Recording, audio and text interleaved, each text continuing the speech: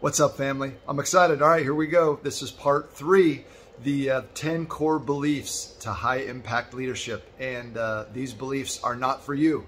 These beliefs are for them.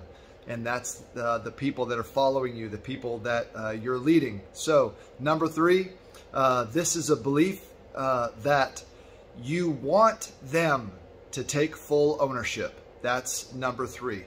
That is creating this belief that you, their leader, want your people to take full ownership. And a couple things that you can do to generate that belief that you want them to own it. That is, start using ownership terminology.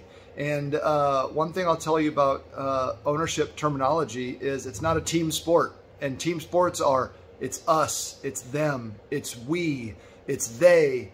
There is no team in ownership. If you want someone on your team to believe that they have ownership, then you have to start using ownership terminology. And I'll give you some examples of that. So if you're talking about something that happened last week, that conversation might go something like, hey, James, what could you have done last week to achieve the goal that you set out to achieve? Or, hey, Susie, what's something that you could have done differently?